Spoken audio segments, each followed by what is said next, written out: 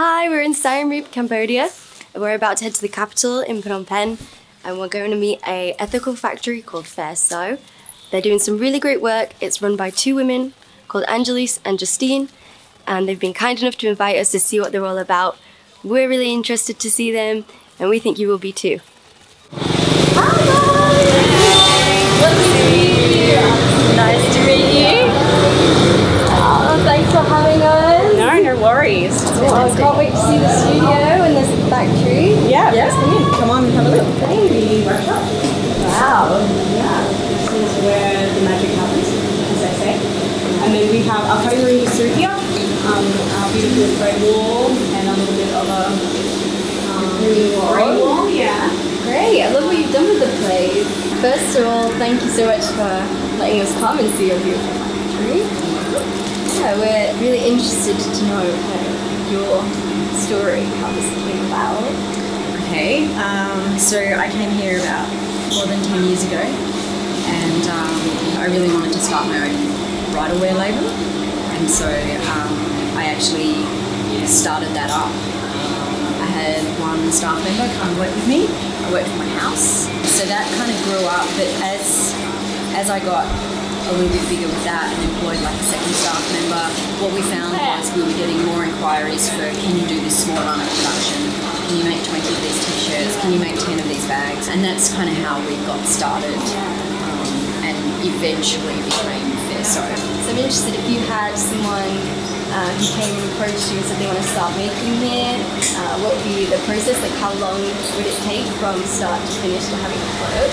It depends a little bit on the product, but for most things people will come to us and say, you know, show us like a sketch or a photo and maybe even a sample and say this is what I would make. And if we look at it and know that we have the skills to do it, then we'll do quotations and stuff. And that process can take a few weeks to a couple of months depending on how much information we need to exchange. Once we get samples and everything sorted, patterns, grading, all of that kind of settled, then you know when they want to place a production order, if it's just a small order it might only take a couple of weeks. If it's a larger order it might take a month, month and a half. Because we're small we can move pretty quickly. I'm kind of surprised, like that's a lot faster than I was expecting, you know. What's your key values here at Fairsew? I guess our most important is being transparent. So transparent with the customers, with the staff. You know, why do we have to have bad factories, you know, terrible, dirty conditions and people are not happy and so, you know what? Why does it have to be like that? Yeah. There's not really any reason to me.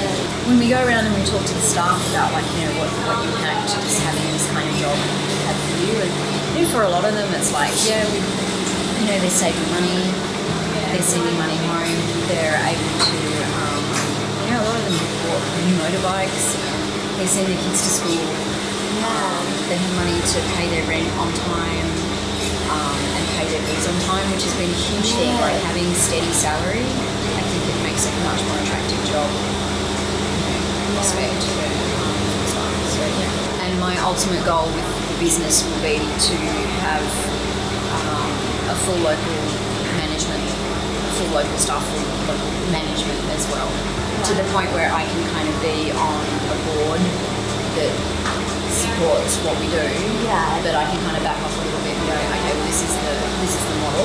It's a big vision. Absolutely, yeah, you've got to have that big vision to kind of get there. But we're getting closer now to being able to scale just that little bit extra to make it a nice and sustainable unit. And we're only looking at scaling this up to maybe 30, 35, maybe 40 people as a sort of a total unit, and we wouldn't necessarily go much bigger than that. Sounds like you're doing a really good job here. Like, it's pretty inspirational, you know? So I want to know what brought you here to Cambodia. What's your story behind finding Fairsew, and now you've been here for a year? Yeah, it's crazy. I started learning about the issues in the industry when I was doing my degree at university, QT, and we did the subject of sustainability, and so we learned a lot about sweatshops and a lot of environmental issues. And hands down, I was just like, okay, well, that's what I'm doing with my life. So I think it's really important for the consumer to make it easy for the consumer to find out who made their clothes, right? And so that's kind of a major point that we're doing at Fairsew, is trying to connect with the consumer a little bit easier.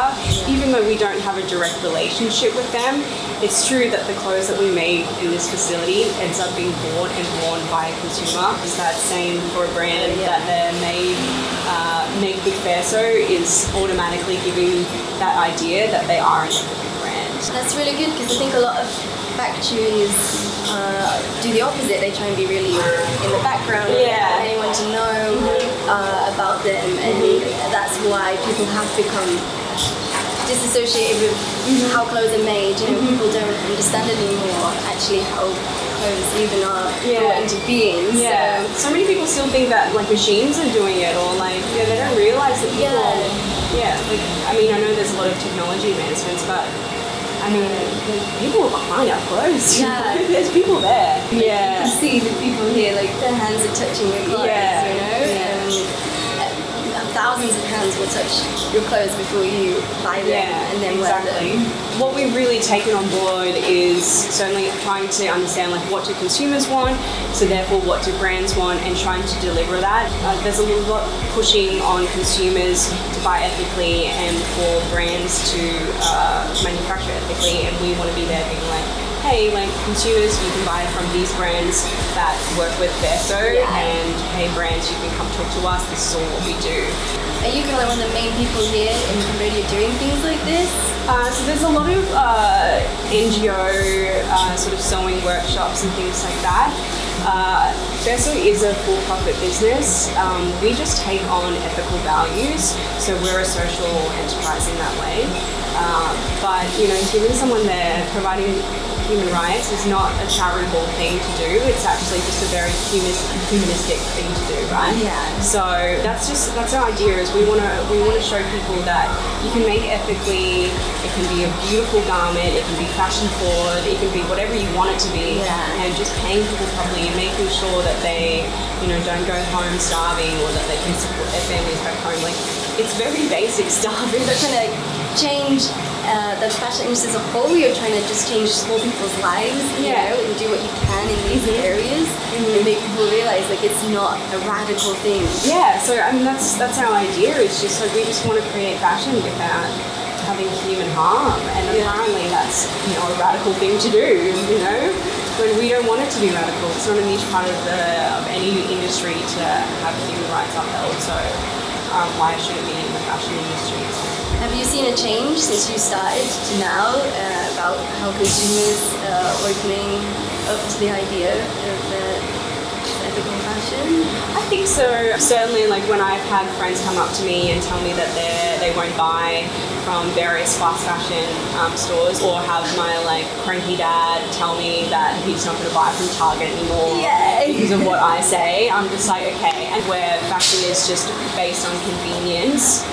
If I can get people like that to change their mind, like that's one of the most like amazing things for me, truly. It's those fast fashion, and when you're talking about like Kmart, Big W, or Target, they're the ones that kind of brought in the race to the bottom pricing structures a lot of the time, that kind of ruined what people think of fashion. So they now assume that fashion should also be cheap, as well as good quality, and as well as fashionable. And actually, like, one of those things is always going to suffer.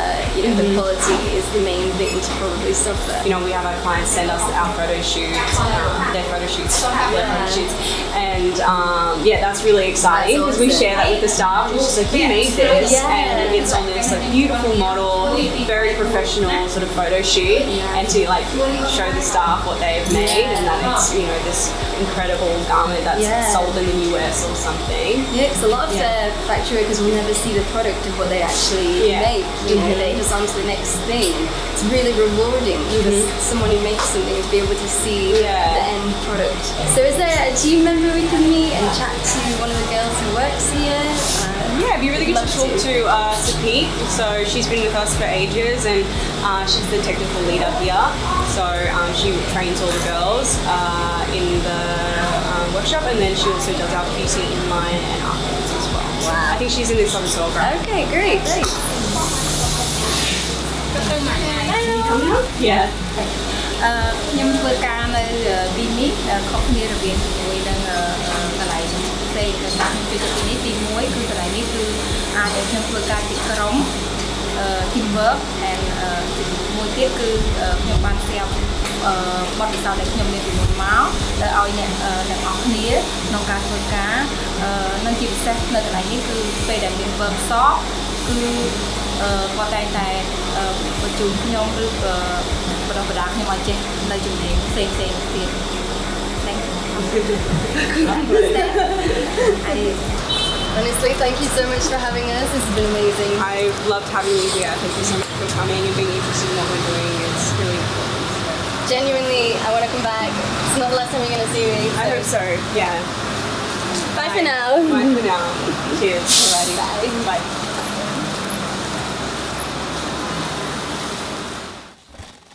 So we're back in Siem Reap, and we're just reflecting on our time spent with Fairsew. And for me in particular, it was such a valuable experience to see companies who are set up to do things right, pay a fair living wage here in Cambodia, which is so important. Wages are just naturally quite low here in Cambodia, which brings a lot of business from fashion companies. And it proves they shouldn't be exploiting their workers just because labor is cheap here. You know, a fair living wage is an easy thing to produce in a company like in a country like this. And it's amazing to see a company who is doing it right, who's creating a profitable business and working with people all over the world to produce clothes that have a really inspiring and lovely story behind them, which people can buy and feel good about. I just feel so great about meeting them.